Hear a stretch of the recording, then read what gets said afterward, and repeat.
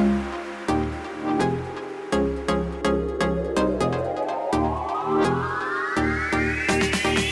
can afford anything, but not everything. Every decision that you make is a trade-off against something else, and that doesn't just apply to your money. It applies to your time, focus, energy, attention, anything in your life that's a scarce or limited resource. And that leads to two questions. Number one, what is most important to you? And number two, how do you align your daily decisions accordingly? Answering these two questions is a lifetime practice, and that's what this podcast is here to explore. My name is Paula Pant. I'm the host of the Afford Anything podcast, and today, my buddy, former financial planner Joe saul-sehy, joins me on the show to answer questions that you, the community, have sent in. What's up, Joe? What's happening, Paula? We're going to change some lives today. Let's hope. Let's hope. Our first question comes from Julie. Hi, Paula. My name is Julie. I'm 27 and living in Vermont. I've always thought I was decent with money and have recently become interested in financial independence. In September, I paid off all my debt and in place of my loan payments began contributing 15% of my income to a Roth 401k. I also typically save about $400 per month in a local bank account and $75 per paycheck in my HSA. I currently have a net worth of approximately $23,000, made up of roughly $14,000 in my bank, $5,000 car, $2,000 in my HSA, and $2,000 in my 401k. My employer contributes $625 per year to my HSA, regardless of what I contribute, but does not have any sort of match to my 401k. I currently rent an apartment, though I do hope to become a homeowner in the next 5 years.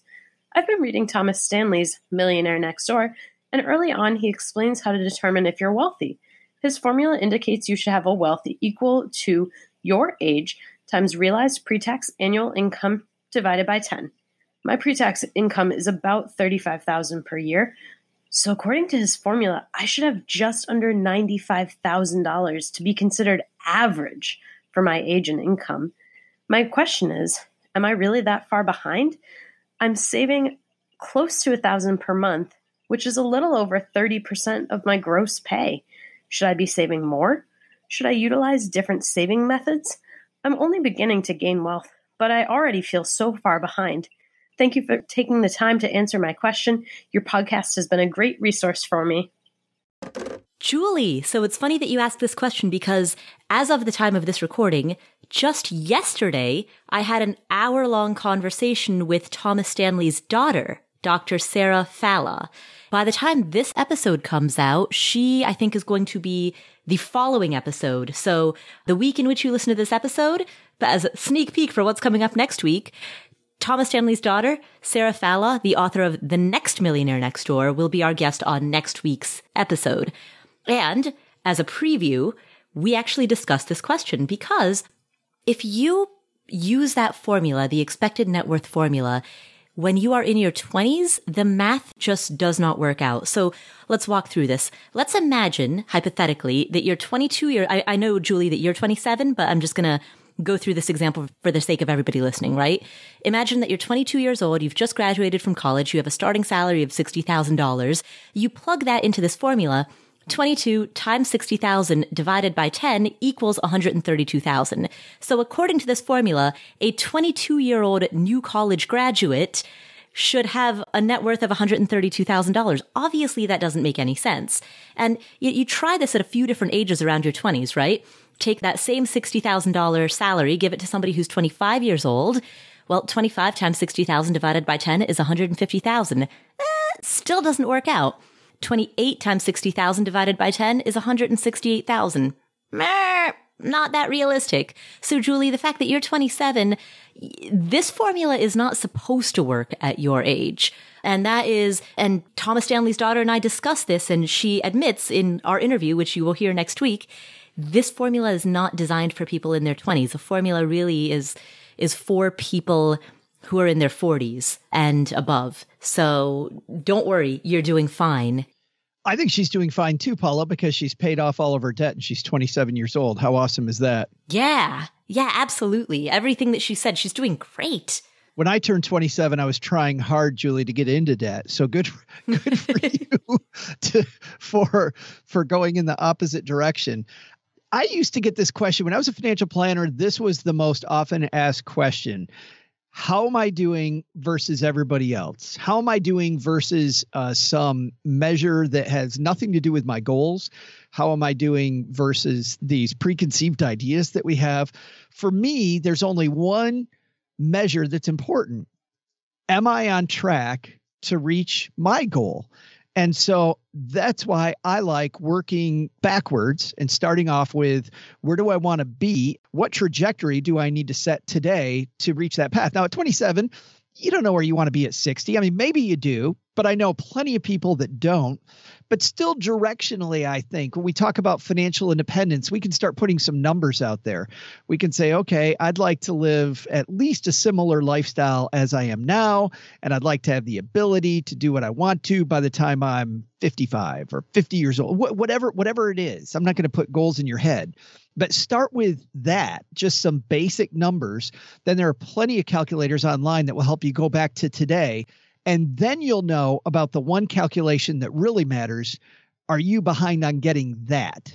Because making milestones and keeping up with those milestones toward your individual goal, for me, far more important than a Millionaire Next Door rule of thumb. Even if you're listening to this and you're in your 50s, I still don't really care about that measurement. I mean, what is wealth anyway? I don't want to make this a huge philosophical decision, but I think we've done that a lot lately just in the financial independence community. What does it really mean to be wealthy? What is wealth actually for? What are we trying to do? And so I don't really subscribe to any of those numbers. So essentially, stop comparing yourself to other people and compare yourself only to your own goals. Yeah. Nice. How come you didn't say that first? Well, I just thought it was perfect that she asked this question about the Millionaire Next Door, and I've just spoken to the author's daughter. By the way, the author himself, Dr. Thomas Stanley, passed away in 2015. Otherwise, I would have spoken to him directly. Sure. That, by the way, is a great book.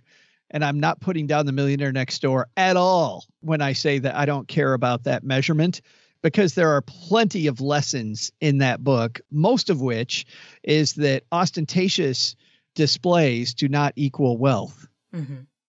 The Average Millionaire, for those of you who are listening who haven't read the book, some of the key takeaways of that book include that the average American millionaire is a first-generation millionaire or a self-made millionaire, meaning that they did not inherit their money.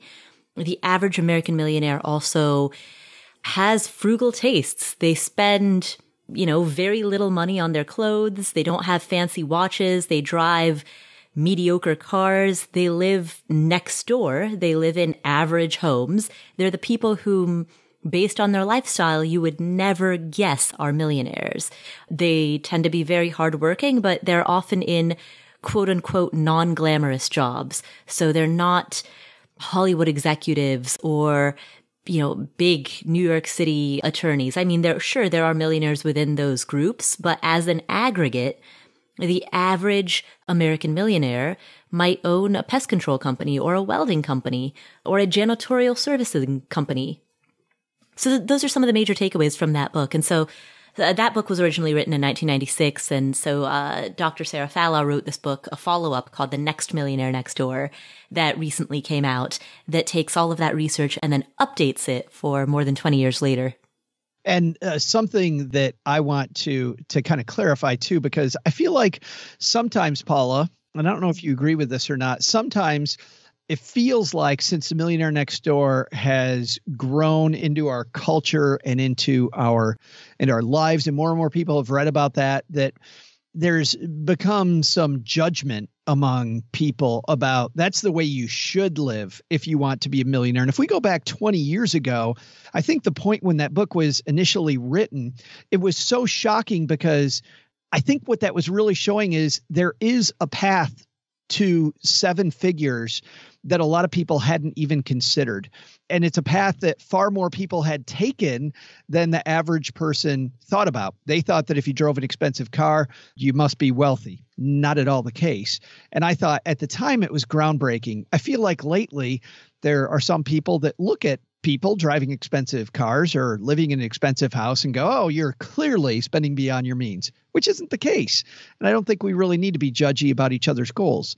But I remember how groundbreaking that was at the time that, wow, there's all these people that are masked from me. They're not the people that I think are millionaires. They're this whole other group of people. And that means that even if I have not huge income, there is a path for me to get there too. Right. It was shaking at the time that it came out. It rocked a lot of people's assumptions about what a millionaire looked like, what a millionaire drove, what a millionaire wore, where a millionaire lived. It certainly rocked a lot of assumptions about lifestyle. And in the FIRE community now, I agree with you, Joe. There is the assumption that if you drive a BMW, you must be spending above your means. But the fact of the matter is, we don't know what another person's balance sheet looks like. When we see somebody driving a car, regardless of whether that car is an 11-year-old Honda Civic or a brand new Lamborghini, we don't know what percentage of their net worth that car occupies. That being said, there are many of us in the FIRE community, myself included, who have a value system that states that regardless of how high our net worth gets, we would still never choose personally to drive a Lamborghini. It doesn't matter if I have 1 million or 10 million or 100 million, I still wouldn't do it. That being said, it's also not our place to judge others. It's only our place to make decisions about our own personal lives. Well, that's what I was thinking. If somebody's a car lover, if I was someone's financial planner and they told me that their goal is to own a Lamborghini, they don't care if they have to live in a tent. Guess what the goal is? The goal is to get the Lamborghini and live in a tent. So which is why I like comparing us to ourselves instead of to other people, to get back to Julie's question. Oh, that was a good way to circle it back. Hey, son. Hey, nice. Yeah. Wow, look at that, Joe. Years of podcasting. We're finally figuring out how to create nice narrative arcs. It's about time. I know, right? So, Julie, that is your takeaway from that question. Don't worry about comparing yourself to others. Just think about your own goals and whether or not you're on track to meet your own goals. Our next question comes from Anonymous. Hi, Paula. I'm a listener and fan of the podcast and a friendly participant on personal finance and FI Twitter. I work in finance, so I can't blog, but I'm very interested in FI principles, and I love the inspiring community that's out there. This is sort of a combo of success story and some questions for you. I'm 30, and I've been hustling my butt off for the last few years to rein in my spending, grow my income, and save. I have about 75% of my previous salary saved for retirement in mostly Roth accounts, and was fortunate to get a really big raise this year. And I paid off the last of over $30,000 in student loans over this summer. This has freed up a significant amount, up to $3,000 a month of cash that I now have to try to decide what to do with. I would like to max out my 401k to help decrease my taxable income, and my husband and I have been saving up for a down payment for a house. I also know that in my industry, there's some lingering ageism for women, and females over 50 are very scarce in the office. So I'm trying to build a life where I can enjoy my work and earn lots now, but I'm not dependent on that income after 50. I'm not sure if I'll retire or just move on to something else like writing, teaching, or I don't know, whatever sounds fun at the time. Because of this, I'm interested in rental property businesses for the future passive income stream. Is it better to not max out my 401k, take the tax, and use that extra savings to speed up growing a down payment fund? Or should I keep maxing out the 401k for the tax benefit and long-term retirement stability and be patient with saving up more cash to put towards a house and rental properties? Should I put less into a 401k and put some instead into a traditional Roth IRA and try to figure out a backdoor Roth? We're over the Roth IRA eligibility limit, and we could use some of that hypothetical converted Roth withdrawal in the future towards a house. I'm not sure. I'm worried I'm trying too hard to optimize and be ambitious, and I may be overcomplicating the taxes and accounts, and I'm not sure if it's worth it just to get a property a couple years sooner. How would you best suggest thinking about the solution? Thanks so much. Wow, what a great question. And you know what I like most here, Paula? What's that? I like looking ahead at her career and kind of seeing where the ball is headed. And it doesn't mean that her career will have issues with ageism, but seeing it now and starting to plan for the fact that that might happen, I think is wonderful. I love looking at these long-term goals as if you're an engineer, and the way engineers plan is they look at everything that can go wrong, and then they X out all of those things and have paths to victory, even if those things happen, or at least make sure that they minimize the chance of those happening. And then they build whatever the project is that they're building. I love that approach. I used to be on television in Detroit locally a couple times a week. I had people that were stars on air locally who were clients of mine. And you would see men, and you still see it today, you'd see men that are on television into their 70s or maybe even later. And women, when they would reach 45 or 50, for some reason, they'd always find a way to replace them with someone younger, which was frustrating. So I saw some of that firsthand. And I love the fact that she's looking ahead that far down the line to talk about maybe at the very least a career change, but wanting to have the flexibility to do whatever she wants. Mm-hmm. I also think that's very wise of her to look at what's happening and assess the risks that lay ahead. And whether or not those risks come to fruition, it's very, very solid to be prepared for them, be prepared for the eventual what ifs. Yeah. I like the fact that she's looking at the different types of investments and asking herself how they interplay with each other. I would have a question back, which is, when would you like to be a landlord? And I'm hearing the uncertainty in her voice. I'll tell you this, because your opinion might change, I usually err on the side of flexibility. So the more money I can have in a position that's flexible, where I can change my mind later, I might give up a little bit of tax shelter so that I save myself down the road from having to use some obscure rule to get at money that I tried to be completely efficient with. Mm-hmm. Absolutely. I agree with that as well. And the moment that she made that comment about the tax savings in a 401k or the tax efficiency of a 401k, do I give up the tax deferral? That immediately sent, I don't want to say a red flag, that's too strong of a word, but maybe an orange flag or a yellow flag. It kind of perked that up for me, because you never want to make decisions based on tax efficiency. You want to make the decision that is best in your life. And once you make that decision, then you execute that decision in the most tax efficient manner possible.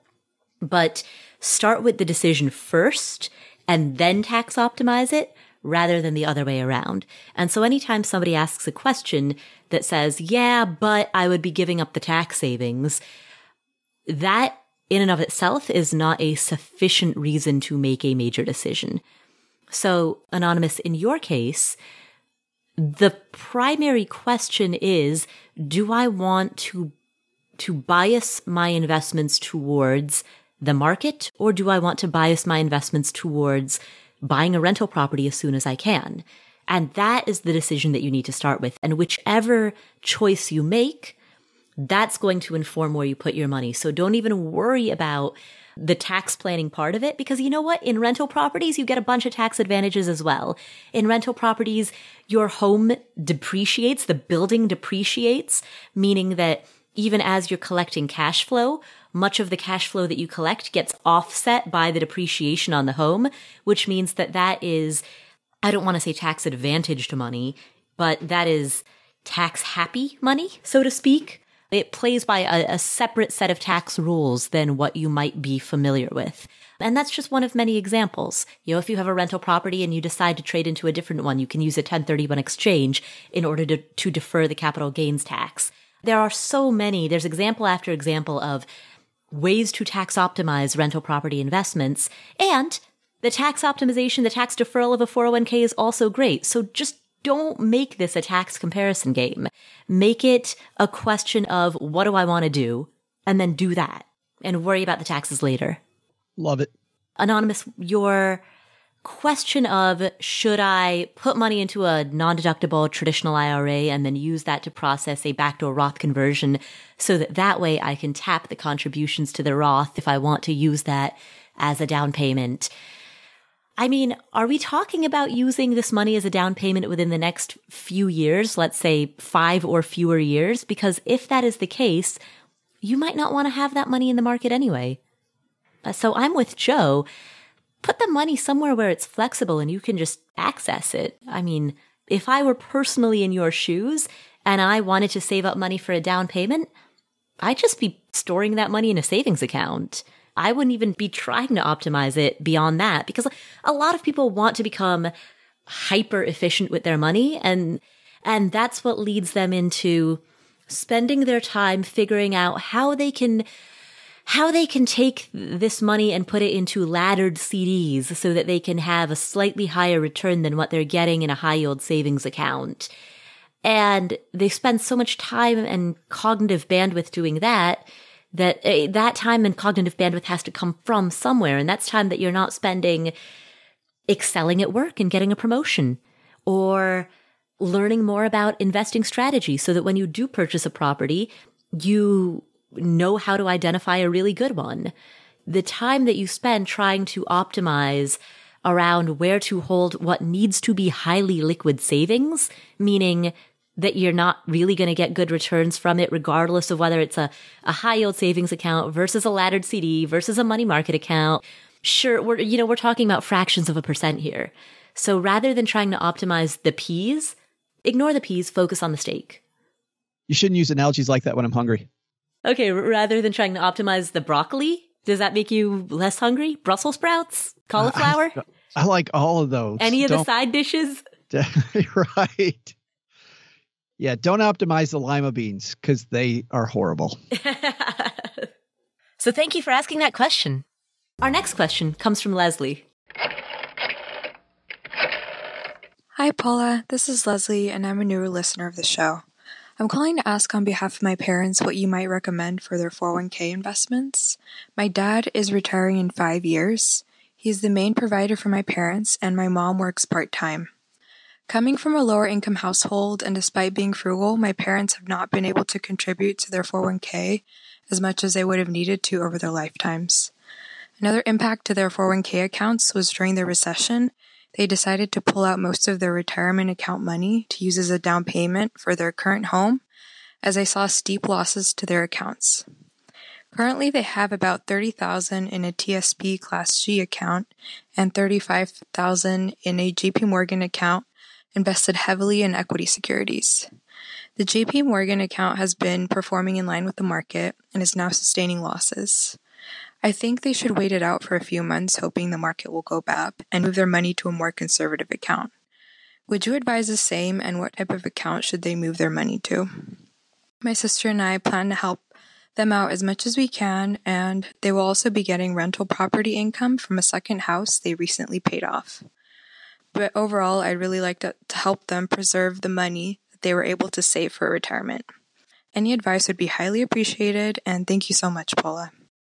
Leslie, first of all, I think that is so admirable and so wonderful that you are, number one, very concerned about your parents and that you want to help them and support them.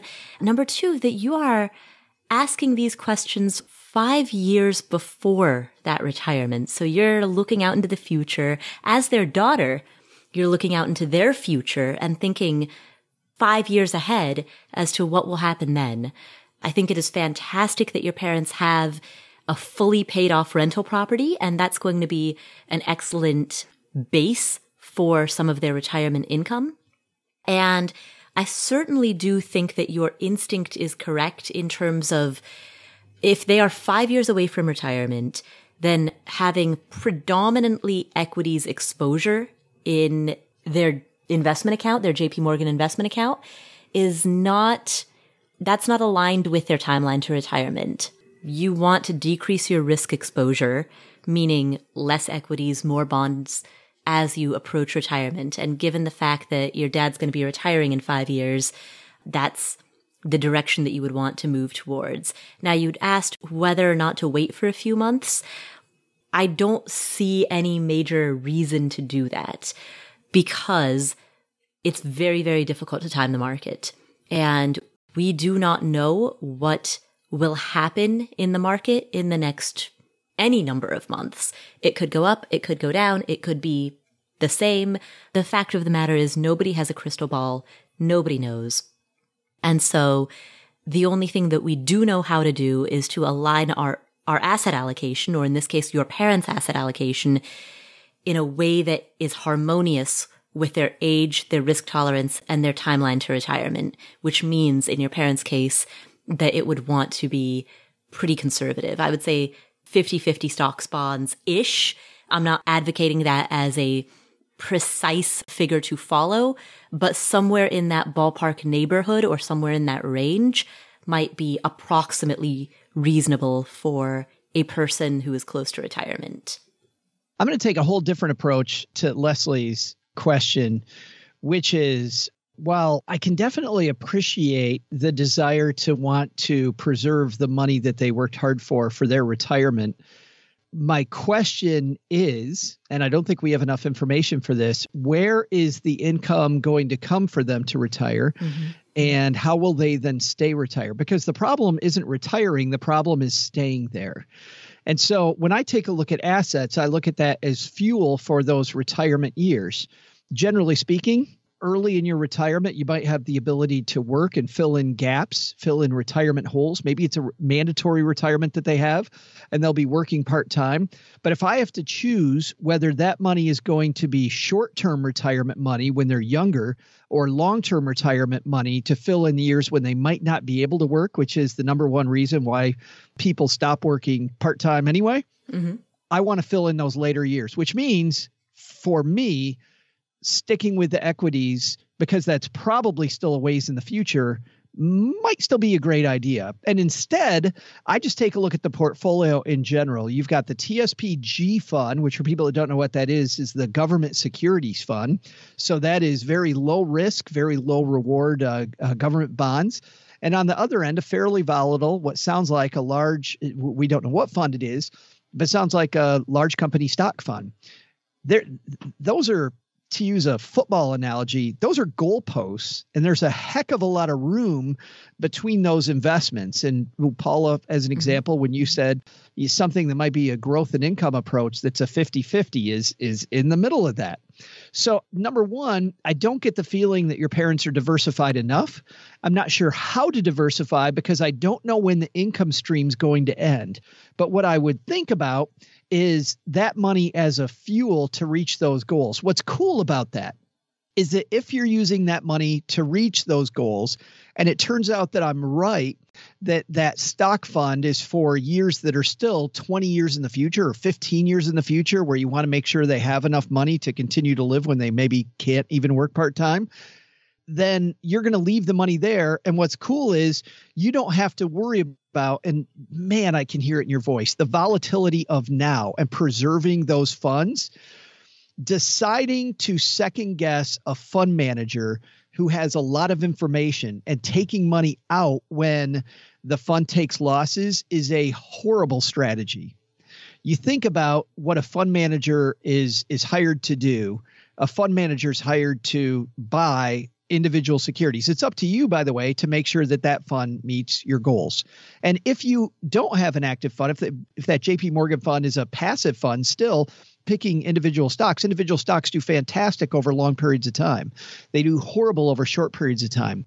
But I think it's too early to land the plane. I think landing the plane is a fantastic analogy. You know, when you need the money, the plane is on the ground. I think that for money's 10, 15, 20 years out, you want to leave that money out in places that historically have done well over that time frame. So start off first with the time frame and then work backward to today. And I think that a lot of those investment decisions take care of themselves. So here is, I hear what you're saying. Here's my concern. She mentioned that when the recession hit and the economy tanked, her parents converted paper losses into real losses. And she also mentioned even now feeling a little bit jittery about the somewhat shakiness of the recent months. So I'm not hearing a huge level of comfort with market volatility. That, in addition to the compressed timeline, would make me see them as more suitable candidates for a less equities-based allocation. Well, I'm not sure. Once again, I don't have enough information, but because here's what I want to know. What I want to know first, to reach any goal, there's an equation, and it's you need to save so much money times so much return to get to the goal. And so they have an amount of money saved. We kind of know how much money they're going to save the next 5 years, so we can plug in X. If Y then is the return that we need, if we start with the end in mind and we know when they need the money and about how much they need, we can then calculate what return, fairly easy with online calculators, what return we're going to need on that money. And at that point, Paula, that's when we go to the asset class and we say, can I handle the volatility that's inherent in that asset class? Now, here's the thing about that. There are two different things that I worry about. One is, are you going to sleep at night? But number two, and this was also often the case, in many cases, it was just educating yourself. It was understanding how those assets work. When I first rode, going back to my airplane analogy, when I first rode on airplanes, every time the plane banked, I thought we were going into a nosedive. I was pretty sure that behind that closed door in the front of the plane, both pilots were screaming we were all going to die. Later on, after playing a little bit of a Microsoft Flight Simulator on my computer, I realized that there's this whole system. And when the plane banked, we'd hit one of these spots, one of these beacons where the plane was just working its way through the system. I started sleeping on planes where before I knew how they worked, I was panicked. So my question back would be, do you accept a lower volatility and also, by the way, most probably a much lower return, or can you educate yourself once you know what assets are appropriate for that time frame? Can you find a way to accept that volatility? I don't know. Do you think that would be difficult with 3 people all having to get on board? Because we're talking now about her and each parent. So what if you have the situation in which people have some financial education, 1 or 2 people can accept that volatility, but somebody else can't, and then all of a sudden it creates this tension or some arguments where now people are disagreeing about their investment choices? If I were the financial planner, I would worry that mom and dad can accept the volatility. Those are number 1 and 2. It's their goal. It's their time frame. Their daughter accepting the volatility and second guessing their plan would drive me crazy. But I would be very pleased if mom and dad with their money can accept the volatility. So when you think about risk tolerance, there is the component of it that is your psychological risk tolerance, but then there's also the component of it that is your capacity to accept risk. Your statement essentially is that their risk capacity is greater because their timeline is longer, because they hopefully would be able to live on part-time income plus that rental income for a while before they have to tap their market investments. So the question then is not one of capacity, but rather one of psychology. Is that what I'm hearing correctly? Maybe. I just approach this from, you have this hole to fill in. Mom and dad are going to retire in 5 years. Here is our expectation of longevity. We have this hole then, which is the amount of money they need to live on every year at that time. Then you and I ask ourselves, what part of that hole are we going to fill in?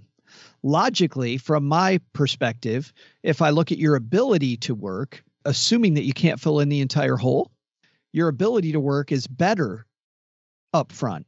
But if you said, listen, I don't care about my older years, I'll live on Social Security, I'll do whatever it takes, well, then we fill in from the front of the hole and everything changes. I think there's a much bigger discussion there around what part of the hole we're going to fill in. But from where I sit, all things being equal, if you want to fund the entire retirement, you can't. You fund the early years by figuring out other income streams. You fund the later years with assets that you've already accumulated. And then I look at the appropriate investment to fit that. And then I go to my client. And once again, I'm not a financial planner now, but this is what I would do. I'd then go to my client and I'd say, here is the, now in my world, it's called standard deviation. And there's a second measure called beta that we would look at. We don't even need to go into those. We'll just call it the shakiness of these investments. We'd look at how much these investments are going to go up and down. And by the way, you can even look up how that works anywhere online, and it isn't that hard. It's actually fairly easy to understand that. But then that's when you have to take the mirror out and say, how much of this can I educate myself on to be able to sleep on the plane while we have volatility? Or am I going to wreck my own strategy? Because certainly taking money out again when the market goes down again would collapse everything. Right. And that's where I worry, particularly given that we're talking about a couple. We're talking about two people who both have to be on board with this plan. I think it's often hard to get couples to agree on anything. And when you have a couple who have already drawn down during a recession, they've already shown that at the time that stocks collapse, that's when they have that past history of taking money out of the market during those moments. I think the likelihood of getting both people on board to not do it again is difficult. I would agree with that, but I still don't think it's impossible. And I think it's where we need to begin. We need to look at, I've looked a lot lately at financial literacy in the United States, and the numbers are absolutely horrible. One company, nonprofit company, the TIA Foundation, just recently did an index where people got about half the questions wrong in basic financial literacy areas. And without going too much into that, what that kind of means to me is that we need more education. We need a little bit more handholding. So I don't think it's impossible. I think we do have room where we can grow. And where I think that in the past, two people have been each other's maybe worst enemy, tucking each other into doing the wrong thing. I think a couple can also do a very good job of holding each other accountable. When one person wants to jump off the wagon, the other person says, no, this is our plan and we're sticking with it. It depends on the people. The sad thing here is that I don't know the people. And I don't want to make an assumption about their financial literacy and about the mistakes that they made in the past. I don't know why they made those mistakes. I think that's an interesting conversation and a great place to start hooking up a portfolio, which is another neat part of the texture of this question, Paula. And I think now people can start to see why we talk about how personal finance is because even the investments we choose, even if we know all the data, those investments are still going to be different. And even though it comes down to math, right? Mm-hmm. That math equation and how you solve that equation is going to be different for all of us. If you need an 8% return on your money and you cannot sleep at night, and there's no way that you're going to get educated on those assets, that number's got to go down, maybe to 6, maybe to 5. And if that number goes down to 6 or 5, guess what has to happen? Well, then we either have to save more money, we have to live on less, we have to push the goal back. So something else has to give. How those numbers interface with each other and interact with each other totally depends on these conversations that you and I are able to have right now with Leslie's parents. Well, thank you for asking that question, Leslie. I hope that shed some insight into the next steps. Hi, Paula. This is Samantha. I love your podcast and can't tell you how much you have inspired me to start my journey to financial freedom. This time last year, I decided to make more of an effort to chip away at my debt, and in the process, I've paid off about $17,000. I have another $14,000 to go. It's a mixture of student loans and credit cards. To pay off that much debt, I took on part-time jobs in addition to my full-time job. My question for you today is, how do I calculate how much money I will owe the IRS in taxes? In total, in 2018, I think I made around $80,000. On my highest earning job, I claimed 1, as well as 2 of the other jobs I worked this year. On the last, on my per diem, I claimed 0. Right now, the thought of owing a lot has me so stressed out, especially since I'm trying to pay off all this debt before next fall. Any advice you can give me will be a blessing. Hey, Samantha, I completely understand where you're at. You don't want to have a huge tax bill that sends you spiraling back into debt when you're doing a great job of paying it off. So I love this idea of getting ahead of the game. Here is a problem. The IRS just announced recently that at the end of May, they're going to have another draft out of what's going to be a brand new W-4 system. And their goal is very similar to your goal, at least on one end. On one end, you don't want to owe a lot. They also don't want you to owe a lot. On the other end, though, they don't want people to get a lot of money back anymore inadvertently, which also makes sense for most of us because loaning the money to the government doesn't make a lot of sense. So the IRS has changed W-4s. And in the first round of doing this is according to a piece recently in USA Today, the IRS already released one draft a few months ago, and it looked absolutely horrifying. It was so hard where your 1040 got a lot easier for most of us this year. If you do it yourself, you're nodding your head. You know exactly what I'm talking about. Got a ton easier. Itemized deductions, not the case for a lot of people anymore. Instead, now your W-4 that you fill out through work to try to have your withholding become more accurate is probably going to be a lot more difficult. In fact, referencing this piece, which was written by Jana Herron and appeared on April 9th, Jana writes, in the last draft, you wanted to come to the table with your non-wage income like interest and dividends, itemized and other deductions, income tax credits expected for the tax year. For employees with multiple jobs like you, total annual taxable wage for all lower paying jobs in the household. And then one expert says it looked a lot more like a 1040 than a W-4. So a good news, bad news thing. The good news is it's going to get better. The bad news is it's going to change again. Now, will it change for this year? No. This is in anticipation of 2020. And then that means the taxes that you're working on this time 2 years from now, in 2021, your tax filing will hopefully be a lot different where you won't owe a significant amount of money or you won't get a significant amount back. So 2 years from now, things will be better. Just hang in there for 2 years. I thought that was interesting news, though. That is interesting news. Yeah. That is a major problem. And so, Samantha, I completely understand where you're coming from. Actually, just this morning, I sent an email to my CPA saying, hey, how much do I need to pay in estimated quarterly taxes? Because, I mean, it's hard to know. Sometimes it's hard to know most of the time. So a couple of things that come to mind. Now, Samantha, you said that you have been paying off your debt by working another job. From the way that you phrased the question, and from what I think I understand, I'm getting the impression that none of these are in the form of self-employment, that in both your full-time job as well as your part-time job, these both come in the form of being employed by somebody else. And if that is the case, then by increasing your withholdings, so by putting your withholdings at a 1 or a 2, if you really wanted to be aggressive, you could have most of those taxes taken out of each paycheck up front so that you then don't have to worry as much about paying a big tax bill on April 15th. Now, of course, if you had a side hustle that came in the form of self-employment, that would be different. There's a lot of additional complexity that comes with trying to figure out what your tax bill is going to be when you're self-employed. But from what I'm understanding, that doesn't seem to be the case with you.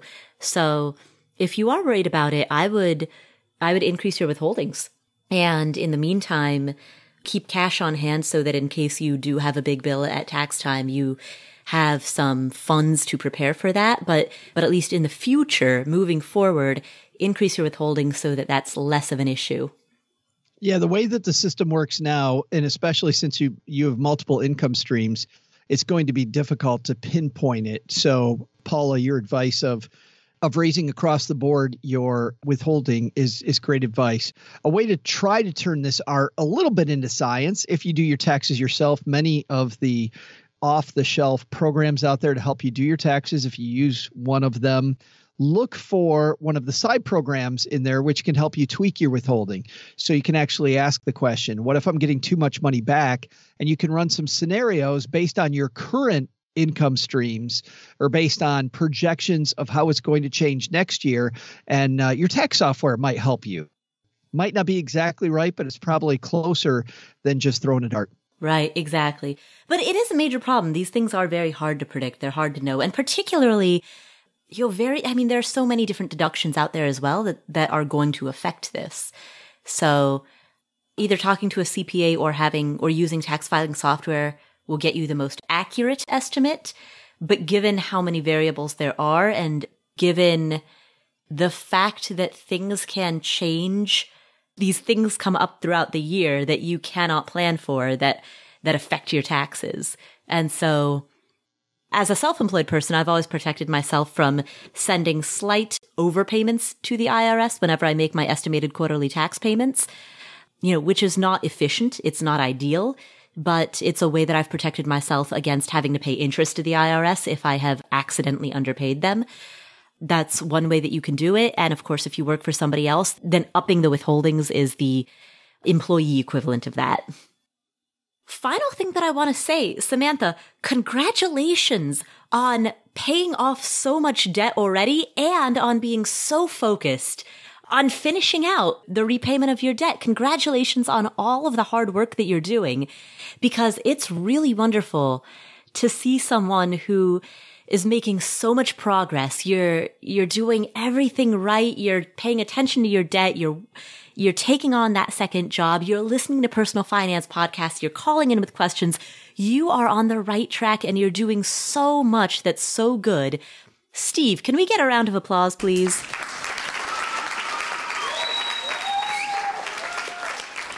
So Samantha, that's the last thing that I want to say is a huge congratulations to you for everything that you're doing, because I'm very, very proud of you and very happy for you. Our next question comes from Claire. Hi, Paula. I'm doing 1 tweak a week, and I know that soon I need to write a will. And I'd like your help in framing some questions to ask myself about how to write a will that's in line with my personal values and what my ideal life is. I'm a mother and I've got 2 children and happily married. I want to make sure that the will is a true reflection of who I am and who I want to be. And I also want to know, should my will look like my husband's? He can get a will for free through work. I can't. So I want to know if we write a will, should they look very similar? Thanks. Claire, first of all, thank you for being part of the 1 tweak a week community. Now, for listeners who are new to this podcast, who are wondering what that is, 1 tweak a week is my free ebook and free email series and free Facebook community as well of people who are doing one action item every week over the course of 26 weeks that make some type of improvement in their financial life. This is a series of 26 things that you can do. Each thing takes about an hour. The exception, of course, is this question, estate planning, which is going to take more than that. But most of the things in that ebook take about an hour. Some of them are even as short as 5 minutes, and they're not huge game changers, but added up together, they make a difference in your financial life. So if anybody wants to download that, you can download it for free at affordanything.com/2019. It's affordanything.com/2019. So Claire, to answer your question about writing a will. Now, first of all, I'm going to pause here and give the disclaimer. I am not a lawyer. This is not legal advice. This is for entertainment only. And you may want to consult an outside professional, an estate planning professional. The way in which you handle that ties very well with the first part of your question, which is a slightly more philosophical question of how do you write a will or create an estate plan that is a reflection of your values. And that's not something that I can really answer for you because I can't tell you what your values are, whether that is to give money to particular charities or nonprofits, or whether that is to give money to your descendants or to other family members or to friends. These are all very, very personal questions. It's fundamentally the question of what type of legacy do I want to live, at least in a material way. There are ways, of course, that we leave legacies through our words, our teachings, many, many ways in which we leave a legacy. But in terms of actual material assets, in what ways do I want those assets to impact the world after I am gone? That's the question that you start with. And then you create an estate plan to the best of your ability that reflects that. It's interesting. I've found myself in the center of a few discussions on this topic because of the fact that there's a central point that I don't know the answer to that it's important to define first, and that is how much, when it comes to your values, how much ruling from beyond the grave do you think is appropriate? For some people, that's not even a question. It's, well, of course, I want to see X, Y, and Z happen. And I can define what those things have been for other people in the past that I've talked to or people that were clients of mine. For some other people, it's, well, I've passed away and I think I'm gone. So however they use the money, it's or use whatever I left behind, that's completely up to them. But when it comes to your values, I'll tell you some things that people have done in the past. It is possible to have multiple beneficiaries on your life insurance policies. So if you want to give money to certain charities or split it in a way differently than the way most people do. The way most people do, by the way, is your spouse is first and then children are second. Or if you're the second to die, your children then split the proceeds equally. You can also have some other group, some other people, some other charity people that you want to say thank you to, whatever. You can do those things. You can also do that with your beneficiary of your 401k or something there. Likewise, your will can be as long as you want it to be. You know those old, well, Paula, you don't watch movies. I almost asked you about a movie reference. Whoa, Joe, how long have you known me? I know. But Paula, there are these things called movies. And in them, what you'll see sometimes is the family sits around and they read a will. And there'll be this long preamble. You can do that in your will. You can specify that everybody has to sit around and listen to your will being read. No, not many people do that, but you can do that. And you can include whatever language you want to have. You can also include, and these will require working with attorneys, and it depends on what state you live in. What country you live in, the laws in your area. You may be able to have some provisions that are found in more complex estate plans like a trust where your beneficiaries don't get your money right away. There were some people that I worked with that didn't want their children to have all of their money when they were 18. I mean, I was 18. I was 18 at one point. I probably would not have done things as prudently as I might have later on. With a straightforward will, in many places, you're not allowed to protect your assets beyond your child's age of majority if you've passed away. But what some people were able to do is, they made the first money available as needed, maybe to get through school or starting a career or whatever that might be. And then maybe a third of the money at 21 or 22, then a third at late 20s, and then another third in the mid 30s. I don't know. You can do things like that. So there are plenty of things you can do. I think the first question is, getting back, Paula, to your question, what are your values? What do you think? But really, with a will, anything is possible, and it doesn't have to look exactly like your husband's. Just realize if you pass away first and some of the money goes to him, that things will then may look differently if he has different provisions in his will. And I do think that it is well worth the money to hire an estate planning advisor. I totally do. And man, I see this question all the time, and it kind of drives me crazy. And not from the fee aspect, because I get it, Paula.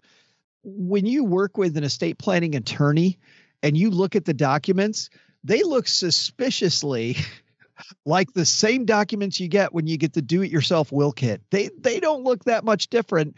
And they're working with some of these documents to just fill in the numbers. But number one, they've been through this before.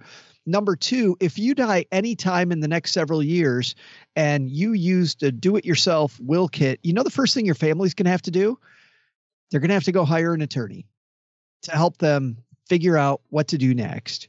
They don't have to do that, but most people do that. And so even though you saved a little money today, you probably cost your family and the proceeds of your estate money down the road. I like predetermining the attorney that my family will work with if I die anytime in the next, depending on how old you are and how old your attorney is, the next, let's say, maybe 10 to 15 years. And you can then feel much more certain that things will be handled the way that you hope they're handled because you interviewed the person who's going to work with your family ahead of time. Mm-hmm.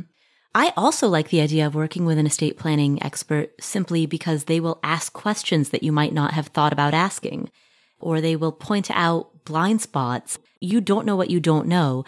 And when it comes to estate planning, we're talking about the fate of everything you've ever worked for.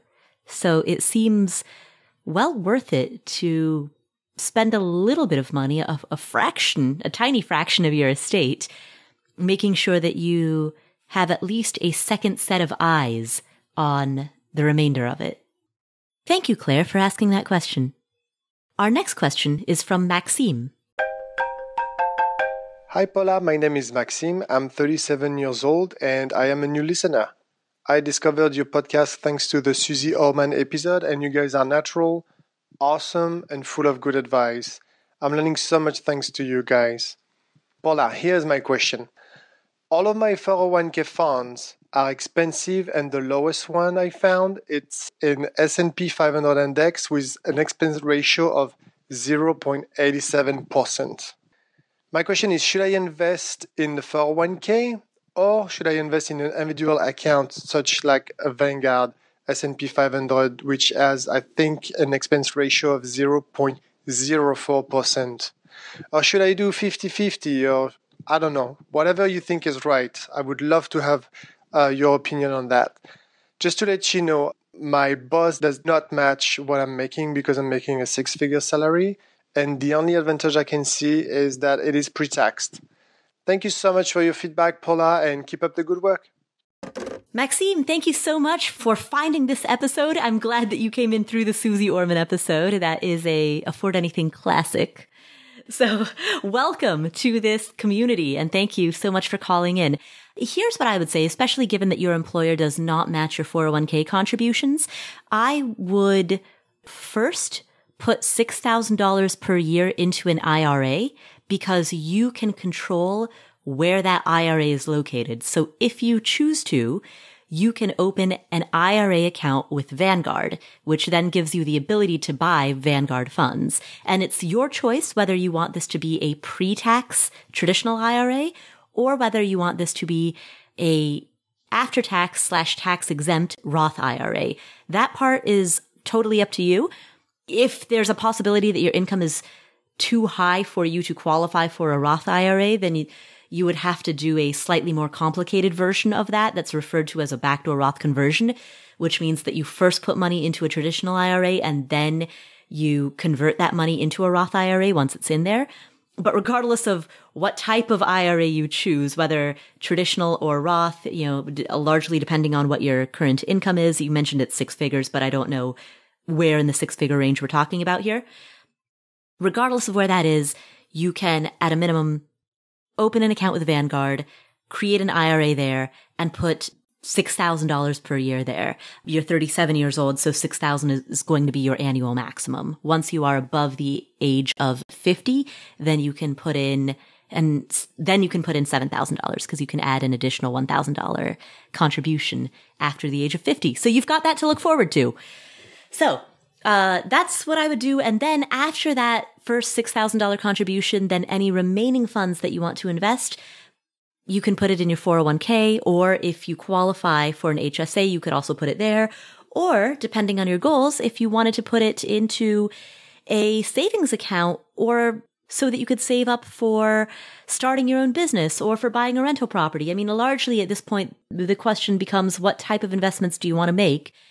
But assuming that you only want to make market investments, then I would go IRA first. And then once that's maxed out, then go 401k. Yeah, if he needs the pre-tax deferral, which is the way that he's doing it now, Paula, really the 401k is your only option to get that done, depending on how far into six-figure range he is. That's going to depend on both his income and his marital status. Maxime, just so you know what the limits are, If you are married filing jointly and your modified adjusted gross income is $103,000 or less, you can contribute to a traditional IRA and take a full deduction. If you make more than $103,000 but less than $123,000, then you can still contribute to a traditional IRA, but you only get a partial deduction rather than the full deduction. And if your income is above $123,000, then you do not get a deduction for money that you put into a traditional IRA. So again, I don't know if you're single or married, and I don't know where in the six figures you're earning. If you're earning $100,000 versus $120,000 or versus $150,000, right? So depending on your marital status and also depending on where in the six figure range you're making, that's going to impact whether or not you can take a deduction if you contribute to a traditional IRA. And if so, how much of one? And if you do need that pre-tax 401k, I would not let a 0.87% investment fee get in your way. I completely wouldn't. I think when I look at the incredible range of investment fees, I know that that is slightly above the median for the industry now. I believe the median, and this is off the top of my head, I apologize, but it's around 0.6. So yes, it's a little high, but it also depends on what type of a fund it is, which we don't know what type of a fund it is. Historically, if you have an emerging market fund or an international fund, those funds will have some higher fees attached to them if they're actively managed. Plus, actively managed funds will have higher fees than passively managed funds. So I don't know if you've checked those funds, but it sounds like you probably have. I don't think the reason you're going to reach your goal or not is because of a 0.87% management fee. I certainly think that fees are important and you should adequately manage your fee structure. Lower fees does not necessarily always translate to better. And in this case, if I have to choose between my only avenue at getting pre-tax money and avoiding a 0.87% fee on my funds, I will accept the 0.87% fee because the tax shelter is way, way, way worth it if I need it. Mm-hmm. Yeah. So that's sort of another way of saying that even though the fees on that account are a bit higher, the advantage that you get from putting it into a tax advantaged account as compared with a taxable brokerage account still make it a net positive. But I see too many people do this, Paula, where they go, oh, my 401k through work stinks, so I don't invest in it. And they can't really save anywhere else. Now, number one, you can get around that by using a Roth IRA outside, assuming that that's the type of tax shelter that fits. So there are ways around it, but I see people not even do that. They're like, well, I don't like the place I work, so I don't invest money. Yeah, you end up shooting yourself in the foot because you don't like your company. The other good news is even if you don't like your company, which is not the case for Maxime, but for people that don't like their company and aren't investing in the 401k because of that, 401ks are very rarely run by the company that you work for. They outsource that to a third party that is a money management firm like a Fidelity or maybe a Vanguard or maybe some other big fund company that has done this before. So I certainly want to look first at my tax strategy, and I want to be mindful of my fees. But of the two, I want to make sure that I have the right tax strategy first. Yeah, absolutely. Now, a good reason, this kind of goes back, Joe, to what we were talking about earlier. There are good reasons and bad reasons to make varying decisions, right? So if the question is, I think that I want to be able to access this money before the age of 59 and a half, so should I put it into a 401k in order to get the tax advantage, or should I put it into a taxable brokerage account so that I can have the flexibility to access it in 15 years? That would be a very, very valid reason to open a taxable brokerage account at Vanguard, right? Sure. You might have two different people taking exactly the same set of actions, but the motivation behind those actions are the difference maker. So if the motivation to not put money in a 401k is that the only funds that you're eligible to invest in through your employer 401k are funds that have a 0.86 or 0.87 expense ratio. And because of that, you're not taking advantage of the tax advantage. That is not a sufficiently high expense ratio in order to avoid that. But if you have a totally different reason for opening up a taxable brokerage account, such as accessibility, okay, well, that's a valid reason. Again, it could be exactly the same action, but the motivation is what matters. Yeah. I also want to put a little asterisk in here. The numbers that I talked about, the modified adjusted gross income of $123,000 being the limit at which you can take some type of a deduction if you are married filing jointly, that applies to people who are covered by a retirement plan with an employer, which, Maxime, is your case. If you do not have a retirement plan through an employer, then your limits are different. Your limits are, if you're married filing jointly, $203,000. That's the cutoff limit for being able to take either a partial deduction or a full deduction. Assuming you're married filing jointly, you do not have a retirement plan through an employer, and we're talking about the 2019 traditional IRA. But Maxime, that's not the case for you. You do have a retirement plan through an employer. Thank you, Joe, for joining us today. Where can people find you if they want to hear more of your wacky ideas? my crazy ideas. You can find me Monday, Wednesday, and Friday at the Stacking Benjamins podcast, and on Tuesday, Thursday, Saturday at the Money in the Morning podcast, looking at headlines like this new headline you and I just talked about today about W-4 withholding changing. All kinds of nerdy headlines out there, and we define them and break them down. So that was one of the headlines, Paula, we talked about on a show a couple weeks ago. Nice. During this recording, when you said this headline comes to us from USA Today, I was like, wait a minute, are we recording a Stacking Benjamins right now? It totally sounded like it, didn't it? It did. I had this brief moment where I was like, what? Wait, what are we recording? We're still in my show, right? Hold on. And thanks, everybody, for some great questions. As you know, Paula, it takes so much bravery to ask questions that are so near and dear to your heart. You know, I mean, so many people don't talk about their money at all. And it's really exciting to see people opening up and allowing us to help you have these great conversations about money. Absolutely. So thank you so much to everybody who called in with a question. If you have a question, you can submit it at affordanything.com/voicemail. That's affordanything.com/voicemail. If you enjoyed today's episode, please share this episode with a friend or family member. If you know somebody who has a question that's similar to one of the questions that you heard on today's episode, if you know somebody who's going through a similar stage or phase in life, share this episode with them. Coming up on next week's episode, Dr. Sarah Falla joins us to talk about the next Millionaire Next Door.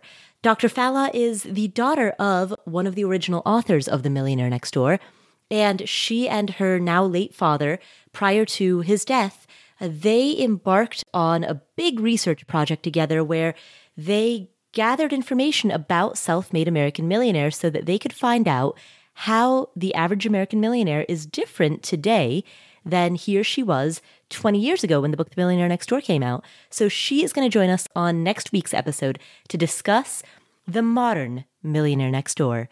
Make sure that you hit subscribe in whatever app you're using to listen to podcasts, whether you're using Apple Podcasts, Stitcher, Spotify, Pandora, YouTube.